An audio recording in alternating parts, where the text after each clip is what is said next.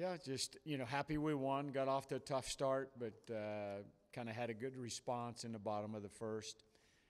And then felt like after that we played really well. Obviously, all of our newcomers kind of had good days, and Trey Younger and Peyton Green, had big days. Ellis, really good day. And, I thought Tate McKee threw the ball really well. King kind of settled the game for the most part. But I thought Tate and Dawson Brown both, for me, threw the ball really well. So good to see. It's good to get Gaudette in the game. Played a lot of guys late. And now we just got to, get ready to go again tomorrow. I guess it was really important for your hitters to answer right back, after you had going down 6-0. No question. I mean, we, dug ourselves a deep hole, but had a great first inning ourselves and kind of got back in the game. And, and that's what you want to see when that happens. I guess after the first, I think, 3 innings, your bullpen only gave up 2 hits, which is really nice, because you wanted to save some arms for the next 2 games in the series. Yeah, no doubt. I mean, we have a lot of guys we can pitch, so I really wasn't worried about how many arms we were throwing. Certainly would have liked to have seen less walks and just our guys attacking the strike zone a little more. But I kind of felt like King, for the most part, really good. But then McKee and Brown, I thought, just really settled it and threw the ball well. Threw strikes, too. Yes, they did. Yeah, and with Tate, was he throwing it like that, in the spring, like so far in the preseason and leading up to today? He's been very impressive. He's really good, and and so first time for a freshman getting out there, thought he did a great job. You talked about all the transfers doing well today. I think they combined for 13 hits, which is, if it continues that way, you look pretty good with your evaluation of what you brought into here. No question. We played an old lineup. I mean, we kind of just settled on we're going to play an older lineup.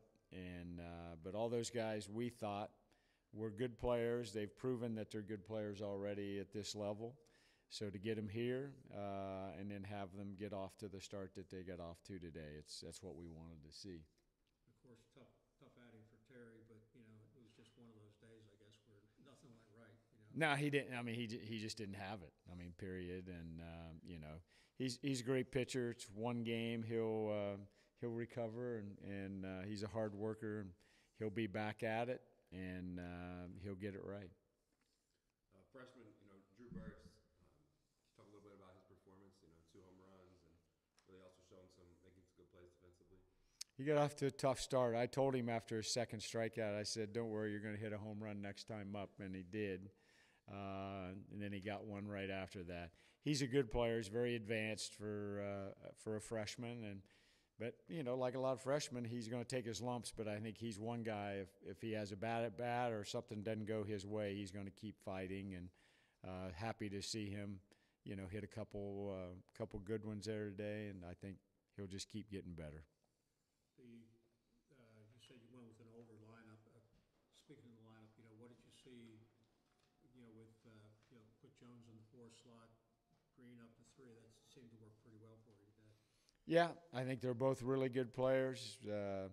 Peyton Green has done nothing but impress since he's been here, and Cam Jones is just a really, really good baseball player. Made a great play, a couple of really nice plays at first, and you'll probably see him pitch a little tomorrow. So both those guys are really just really good baseball players. When you bring Jones in to pitch, you move Giesler back to first, or Sabathia? Yeah, more than likely. Sabathia's had a good spring as well. And he was honestly a little under the weather today, but said he was fine to go play. But we definitely can have some moving parts that we can move around and just get more guys in the mix. All right.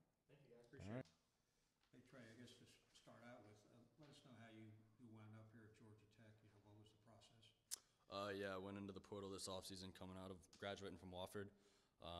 Grew up around here, knew what Ramsey's done with the offense the last few years, so when I got the text from him, it was kind of a home run. So How much or how important was it for you to get on early in the game and take the pressure off? no doubt. I mean, opening day is always, people kind of make it bigger than it is, and it's just another game. It's one of 56, but because it's the first one, there's definitely high anxiety. So when you settle in and just play baseball, it definitely takes some weight off your shoulders.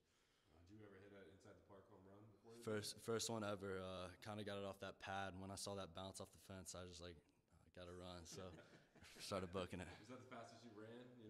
Probably the fastest you ran? I hope not. I hope I've run that fast before, but You've been timed in the 60 or?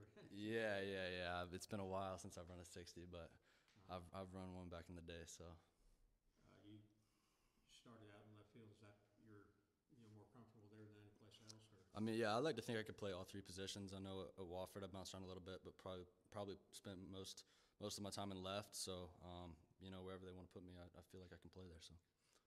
What was the mentality like of the team coming into the dugout after the top of the first? We knew we can hit, and we trust our bullpen, but I think we had all the confidence in the world. We know that we can swing it, so we didn't think that 6 runs was going to be much of an issue. So many new faces coming into the fall.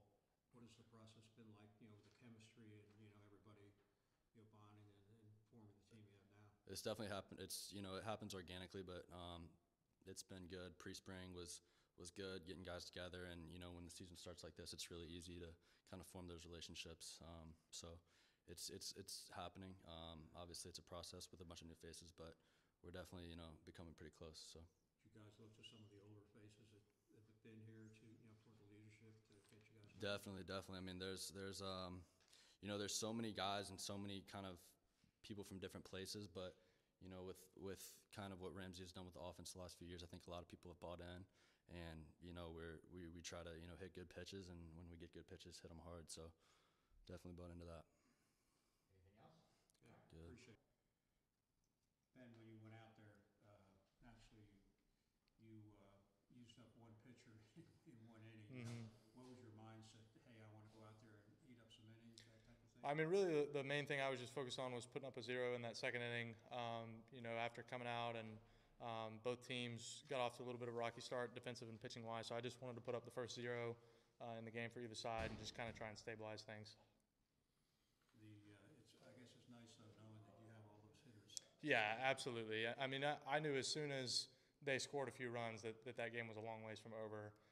And so I knew I just had to do my job and kind of try and stabilize things and let our offense get back in the game. I had no doubt that we were going to come back and win that game. Now, is that a type of role you're kind of expecting to be in this season? Coming right out of the bullpen right after the starter? Yeah, I like kind of that first out type of role. I feel like I'm well suited for it. Hopefully it's not going to be in the second inning a lot of time. And, I've got all the confidence in the world in Terry Bussey. Tonight wasn't his night, but he's a great pitcher, and he's going to be a huge asset for this team this year. I like kind of that. Most of the time it's more middle relief, trying to bridge to the back end of the bullpen. I like that role. I feel like I'm well suited for it. You had your first mound visit from Coach Taylor today. Mm-hmm. What's that like compared to some of the others you've had? It was great. I mean, he came out, and then the next hitter, I think I could give up a 2 RBI base hit, but he had a great message for me and was very encouraging out there. And so it was a good meeting. I just didn't execute after he went back off. I'm sure I'll hear about that from him tomorrow. It's like, man, you're messing up my mound visit stats. So, but that one's on me. Anything else for that? Now, as you threw with 60 pitches today, I'm guessing that's probably it for the weekend? Yeah, I haven't had a chance to talk to Matt really about that yet. So we'll see. I would imagine that I'll probably be down the next couple. I almost certainly will be down tomorrow. I could throw on Sunday if I really needed to. But we'll see. I'm excited to see our other guys throw this weekend. What was your impressions of how McKee threw today? Tate threw the lights out of the ball. He looked great. Tate's going to be an all-ACC level pitcher here at some point in his career. He's a stud. He's got the right makeup mentally, and he's a very talented young arm. So for me, coming out of the game with a guy on base, I normally am like, I don't want to do that because I don't want to entrust my runners to somebody else, and especially not to a true freshman making his first outing most of the time. But I really had no worries with Tate coming in there. I was confident he was going to come in and do a good job just because he's that kind of pitcher.